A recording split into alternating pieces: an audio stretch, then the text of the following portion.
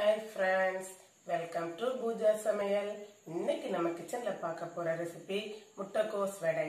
வாங்க friends.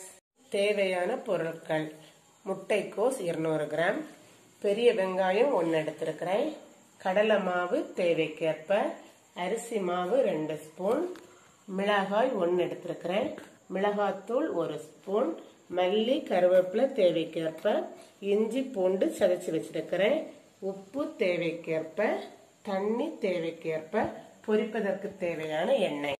இப்போ நம்ம வடைக்கு தேவையான மாவை தயார் பண்ண போறோம்.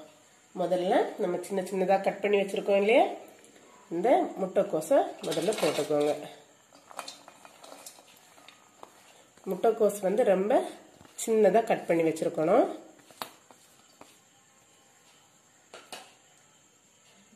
அடுத்து வெங்காயம் போட்டுக்கலாம்.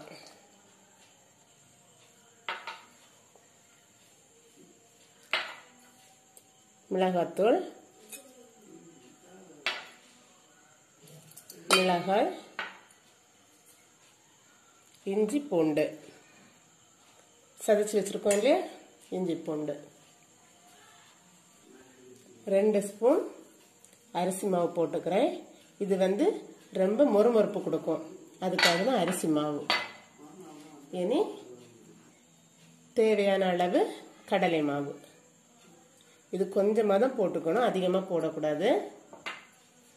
தேவையான அளவு உப்பு, கருவேப்பிலை, மல்லித்தலை போட்டு இனி இதை நல்லா நம்ம மிக்ஸ் பண்ணி எடுத்துக்க போகிறோம். தண்ணி கொஞ்சமாக தெளிச்சு தெளிச்சு தான் நம்ம மாவை விரசிக்கணும். தண்ணி அதிகப்பட்டுடுச்சுன்னா வடை நமக்கு சரியா வராது. பொதுவாக குழந்தைங்களுக்கு காய்கறினாலே பிடிக்காது, அதுக்கு நம்ம இப்படி வடையா போட்டு கொடுத்தோம்னா விரும்பி சாப்பிடுவாங்க. இப்போ நமக்கு மாவு ரெடி ஆயிடுச்சு. இனி நம்ம இதை சின்ன சின்ன உருண்டையா எடுத்து உருட்டி தட்டி போட்டு பொரிச்சு எடுத்துக்க வேண்டியதுதான். கடாய் சூடாயிடுச்சு. இப்போ நம்ம தட்டி வச்சிருக்க வடையை எடுத்து ஒன்று ஒன்றா போட்டு பொரிக்க போகிறோம்.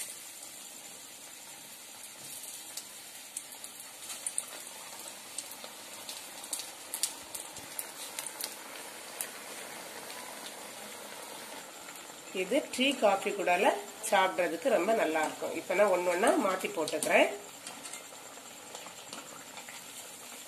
தீஞ்சிடக்கூடாது. இப்போ வடை ரெடி ஆயிடுச்சு.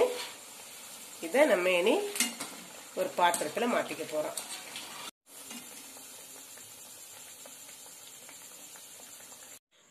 சூப்பரான டேஸ்டான முட்டைக்கோஸ் வடை ரெடி. இந்த டிஷ் உங்களுக்கு பிடிச்சிருந்ததுன்னா லைக் பண்ணுங்க, ஷேர் பண்ணுங்க, கமெண்ட் பண்ணுங்க, மறக்காம சப்ஸ்கிரைப் பண்ணுங்க, பக்கத்துல இருக்க பெல் ஐக்கானை பிரஸ் பண்ணுங்க. தேங்க்யூ.